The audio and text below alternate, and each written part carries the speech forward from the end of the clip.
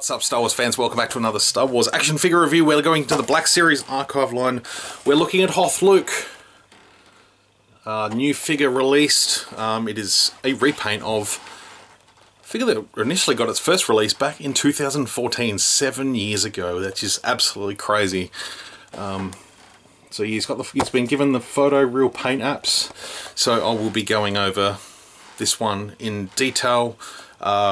And comparing with the original release just to see how different he is. From what I can tell, the body is not different at all, just with the photo real head sculpt. So let's crack it open and take a look. Alright, here is Luke Skywalker in his Hoth outfit. I'm just going to say my first impressions are that this still is not the definitive Hoth Luke. I think they could have gone back to the drawing board with this one a little bit, maybe even the Han Solo that I just reviewed before. I just feel like they could have gone back to the drawing board and maybe redid these figures and put them out new. Only because those Rebel Hoth soldiers that just came out are just absolutely incredible figures. And yeah, there's just still some things with this that are lacking. You know, they're definitely an older sculpt, older figure now.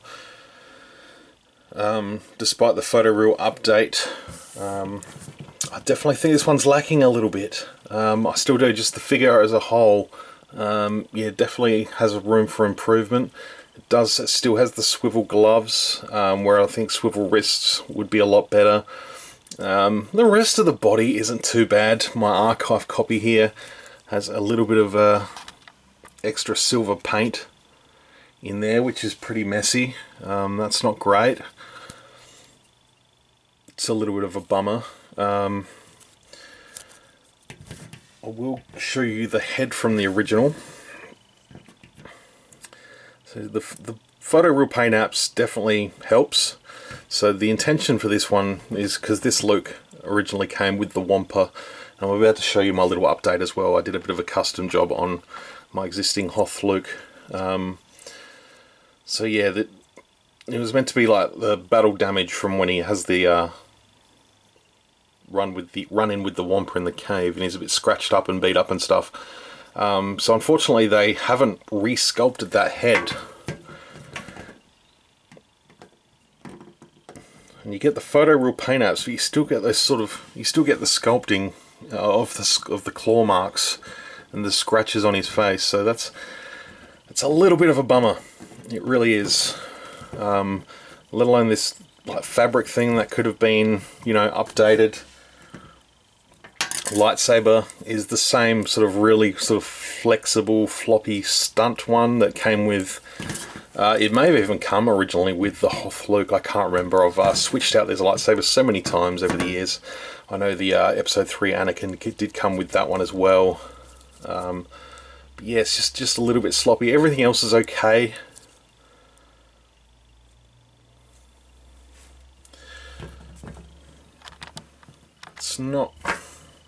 It's not terrible. I just think it needs a long overdue update.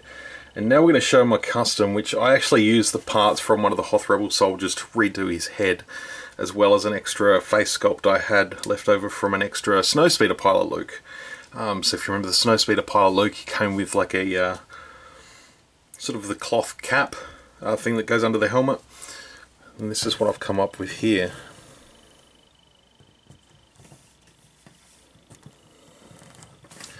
So if we go side by side, I think mine is just ever so slightly better, to be honest. Is the face sculpt on the one on the right here, which is the custom. The eye paint wasn't actually put on super accurate, so I could actually remove that face and get a better one. But I'll be honest, it looks far better than what it is here. And the fact that it is a Snowspeeder Luke face, you can't really get more accurate than that for closeness to when he's in his Hoth outfit. He also has, you know, the better plastic looking thing here, the better head.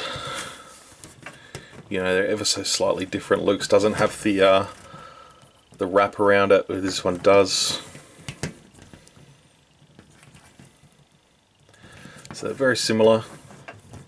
And basically what I did is I removed the old head, drilled it out, and put the neck and the head of a Hoth Rebel Trooper in there, glued it all in, so you still get the range of movement on the ball joint, upper ball joint, the head, and that still is removable. So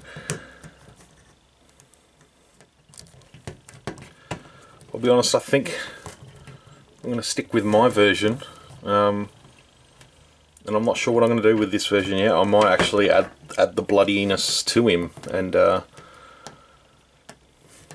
you know, make him an update of that version. But even then, I just got to get rid of that extra silver paint, which is just really sloppy. If I had have seen that from them inside the box, I probably would have returned it and switched it over. But that's all right. It's fine. I for the purpose of the review, so I hope you've enjoyed it.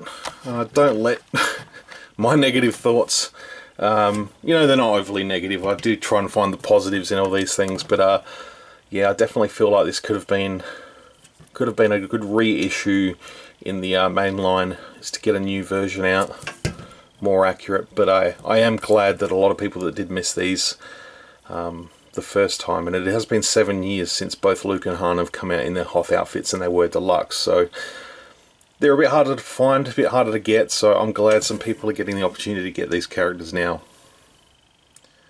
So yeah, drop a comment below, let me know what you think. Give the video a thumbs up if you liked it. If you haven't subscribed to my channel yet, please do. Grateful for the support. And yeah, hit the little notification bell so that all my newest uploads come straight to your inbox or pop up on your notifications straight away. So just looking at this, it actually looks good in other light. Like, it looks good in that light there. It looks good there. Yeah, not so much. Alright folks, thank you very much for watching. Till my next video, may the force be with you, always. We're a little rushed, so if you'll just get on board, we'll get on it.